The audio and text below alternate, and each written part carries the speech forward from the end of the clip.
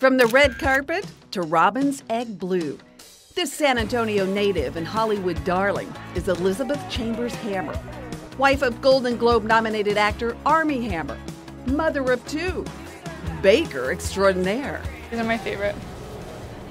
And owner of Bird Bakery on Broadway. Hi, how are y'all today? Her Alamo Heights confectionery with its bird decor, cupcakes and cookies galore. Happens to be one of my favorite San Antonio stops.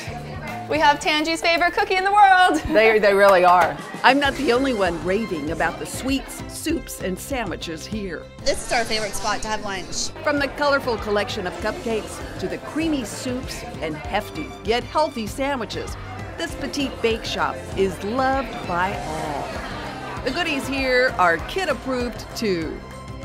I've always been interested in baking. It's always been a passion for me and always been a form of therapy. Some people come home and garden, and I come home and bake.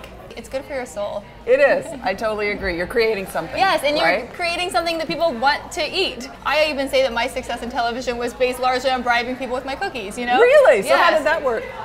Go in, you do like kind of okay in an audition, come back with monster cookies, and all of a sudden you have the job. You're baking them anyway, you may as well give them away. Yes.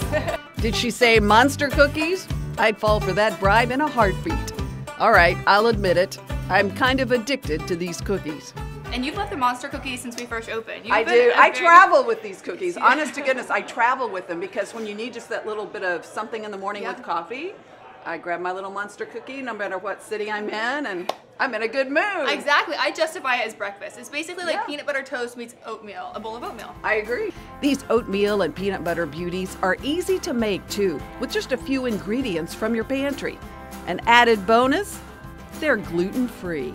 At Bird Bakery, we use all the finest ingredients, so we don't use imitation vanilla extract. We use the very, very finest. Madagascar. Madagascar, yep, you got it. Then comes the M in Monster, the M&Ms. This is obviously, when you're making with kids, their favorite part, the candy.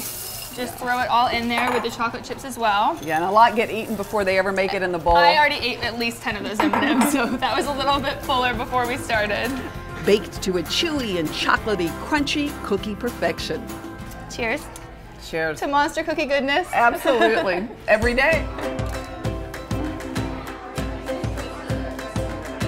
You can't go wrong with any of the cupcakes. I mean, that's like my guilty pleasure. The cupcakes are to die for, from southern red velvet to the creamy sea salt caramel. And then there's Armie's favorite, chocolate strawberry. This is our chocolate strawberry. The one Armie loves. Yes, this is the one he loves, exactly. It's good, right? It is really good. Good choice, Armie. And you know, he's not the only trophy winner in the family. Bird Bakery boasts an award-winning carrot cake recipe. I think this is the best carrot cake you'll ever have. Golden raisins, crushed pineapple. After it's baked, we top it with a buttermilk glaze before adding this citrus cream cheese frosting. Isn't that good? You can taste all the layers, can't you? I love the citrus and the cream cheese. It's so good. There are dozens of decadent desserts to satisfy your sweet tooth, and heaps of healthy options too, like the California turkey sandwich on fresh baked seed bread with raspberry chipotle mayonnaise, hearty cheese, avocado, and arugula. I really like it. I get it every single time we come here. Attention all vegans. The tomato soup is made with a coconut milk base and still a dream without all that heavy cream. I'm vegan, so I can actually even eat here.